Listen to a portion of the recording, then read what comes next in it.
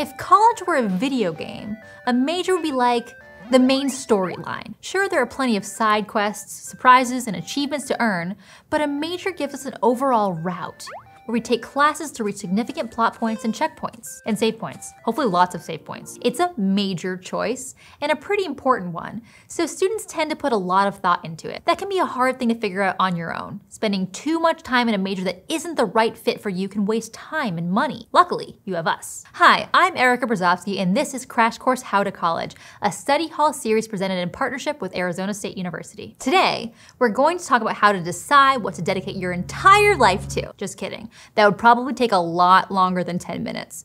But we are going to talk about how to decide what to spend your college life doing.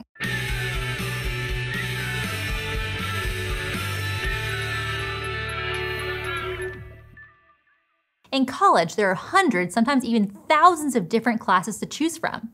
So with such a long list of possibilities, colleges build in some structure to help us wade through and create our own unique journeys. For instance, most colleges require students to pick a major, which is a student's intended area of study. When we choose a major, we take a set of classes that help us specialize our knowledge in a particular discipline, field, career, or skill set. Our major becomes a guide for what classes we take and where and how we spend our time. In fact, a major is really what we get a degree in. So on our diplomas, it might say Bachelor's of Linguistics or Associates in Nursing. Like my major was linguistics, so I focused on English sociolinguistics and learned skills and knowledge that I could use in a future career. And this is true for all different types of majors. Finance majors learn to analyze budgets and investment strategies.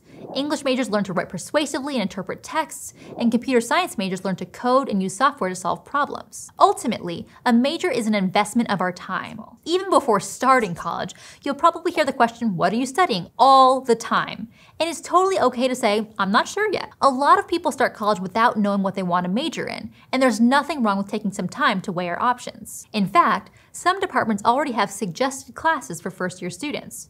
Some engineering programs, for example, may want new students to take calculus so they know what to expect later on. And some students select a desired major on their application, but it's normal to remain undeclared for our first 1 or 2 semesters of full-time enrollment. In academic speak, being undecided means that you haven't yet declared a major, which is when you yell your favorite subject as loud as you can from your window. Just kidding. Declaring a major actually usually just means formally telling the college what path you plan on taking by submitting some paperwork. But even if you do shout it from the rooftops, don't worry. Your major isn't necessarily set in stone. Many students switch majors when they change their career plans or simply change their mind. In fact, about 1/3 of students end up switching majors. So pivoting is not unusual in college, but you should still think about the options because it's not always possible to switch just like that. At 4-year colleges, switching your path late in the game might mean having to stay for extra semesters, and extra semesters means extra dollars. And trade schools often specialize in degree programs or certificates for a set of careers. So if you start out wanting to be a chef and enroll in culinary school, but then you decide your passion was really heating, ventilation, and air conditioning systems, that's gonna be tricky, but not impossible with planning. Community colleges can also provide several different routes. One option is to enroll as a degree-seeking student and earn an associate's degree in an area of study.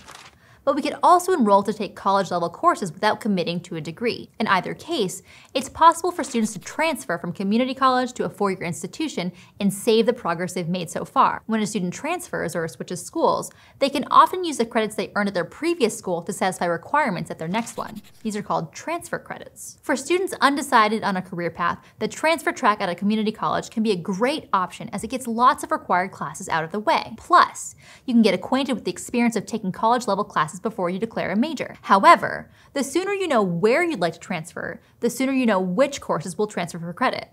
Generally, public schools are more accepting of credits earned elsewhere than private schools. But no matter where you go, choosing a major can require lots of reflection and planning.